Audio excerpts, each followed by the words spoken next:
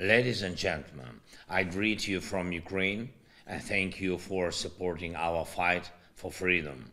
I want you to know what this support means, what American aid means to our defense against Russian terror.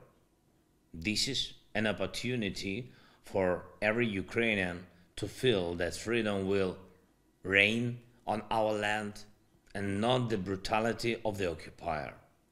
This is an opportunity for every Ukrainian father and mother to be sure that the child will choose his or her own path in life, and it will be a free life, not an endless fear of dictatorship. When we ask for support, it is always a request from people to people. On February 24, Russia started a total war against us, and this is a war for survival. Hundreds of our cities and villages were simply burned to the ground by Russian strikes.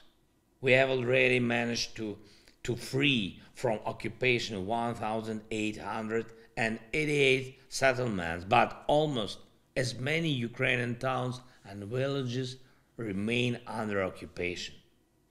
And this means that now the fate of millions of people is being decided on their battlefield in Ukraine, millions who can be saved.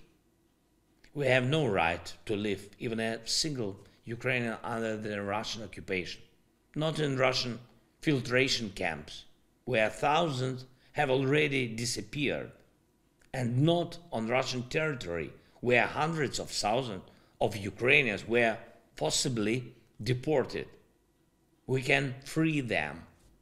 This is our hope. This is what your support means. This is not about politics. This is about life. I will repeat these words again. This is not about politics.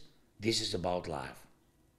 Isn't that what real democracy is all about?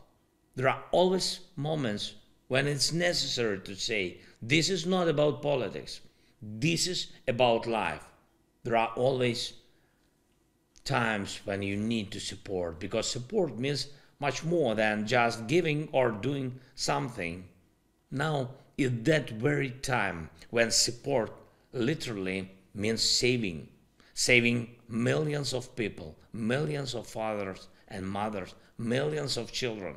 And I'm grateful to you for being with us, for the fact that the United States of America really support Ukraine. I believe that thanks to your support in particular, we will be able to say one day that all Ukraine is finally free and safe from Russian terror.